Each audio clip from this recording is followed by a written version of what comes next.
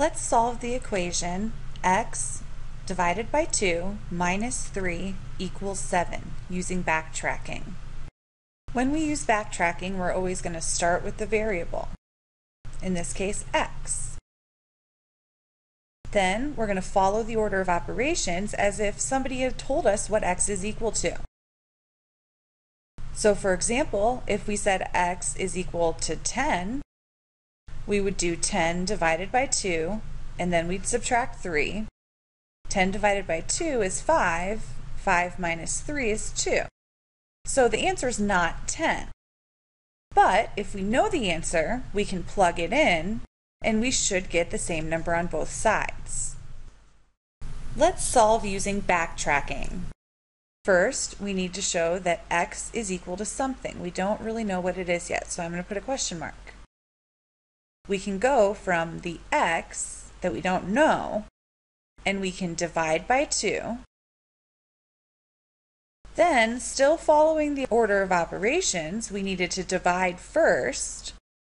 Next, we will subtract 3. And this will get us to the other side of the equal sign, 7. To solve using backtracking, now that we have it set up, we just need to backtrack. The opposite of subtracting 3 is adding 3. So we're going to take 7 plus 3, and that's going to give us 10. Next, the opposite of dividing 2 is multiplying by 2. 10 times 2 is 20.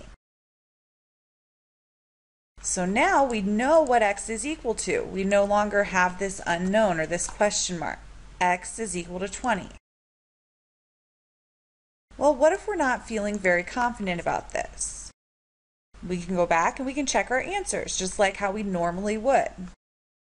This time we're starting with x equals 20. If that's the case, following the order of operations, the next thing we would do is divide by 2. 20 divided by 2 is 10.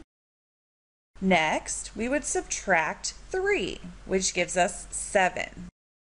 Now we can just keep going in circles over and over. 7 plus 3 is 10. 10 times 2 is 20. 20 divided by 2 is 10. 10 minus 3 is 7. But we don't need to do that. Once we've gone full circle, we know that we have our answer and we've checked it, and our answer is correct.